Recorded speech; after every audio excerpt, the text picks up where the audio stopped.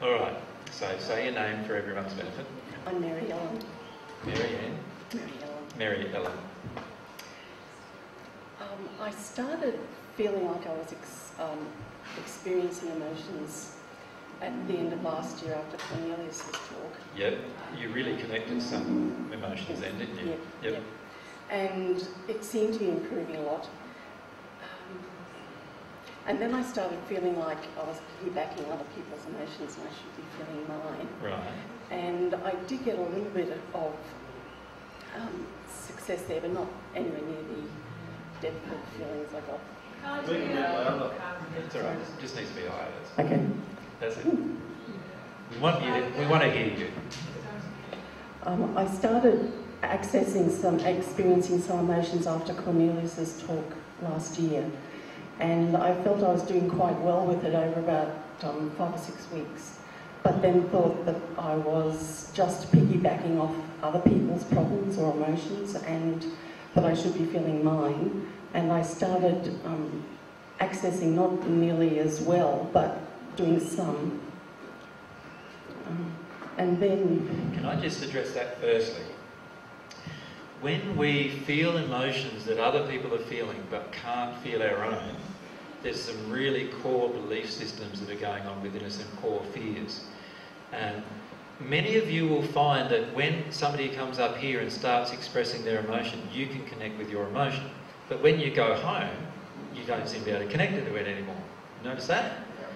And if you're noticing that, and that's a common issue that a lot of people have, if you're noticing that occurring, then it's because there's a feeling you have towards yourself that you don't have towards that other person who you're connecting with.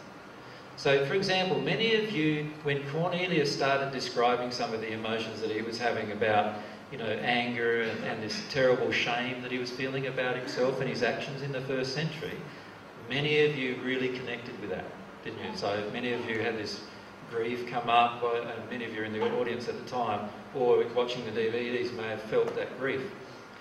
What's happening there is you view Cornelius as more important than yourself. That emotion is actually inside of you, but you're not letting you feel it, and you can only feel it if somebody else is feeling it, which means that you do not value yourself enough to feel it. Does that make sense to everyone? So that's the first issue that you're facing. One of the major primary emotions that you face is that I'm not allowed to feel my own emotion unless someone else is in agreement with my emotion. And can you see how that relates to your childhood as well? Or just not allowed. Right. There. Or just not allowed to feel my emotion. Not allowed to feel your emotion. Yeah. Yeah, which is definitely a childhood relation. There is a childhood relation between how your mum and dad viewed their own emotion, and that's what caused you to suppress your own emotion. They taught me everything. They taught you everything you know. Yeah, exactly. Now, so does that understand that? So the first phase of what you're dealing with now is, so the reason why you were feeling your emotions for 6 weeks or so is because you were doing, as you were saying, piggybacking your emotions on top of others. So them experiencing an emotion meant that you could experience your emotion because they gave you validation to experience your emotion. And they were the centre of attention. Exactly. Now what you're trying to do is swap it over so that you can be the centre of attention of dealing with your emotion. Mm-hmm. And And because of that, in my other emotion, which is this emotion that I'm not worth anything, you're not allowing yourself to feel the emotion. Does that make sense? So that's the blockage. mm-hmm. So the key is now to talk to God about how much you feel you are personally worth and how much you feel whether your emotions are worth anything and why, and start investigating why you value other people's emotions more than your own. Does that make sense? Let yourself start investigating that emotionally. So pray about that.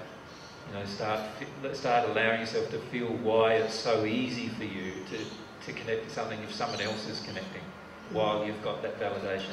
And you'll find there are a list of fears in there. So if you do some kind of a fear list and list the fears you have about your own emotion, you'll find that you'll access some things there.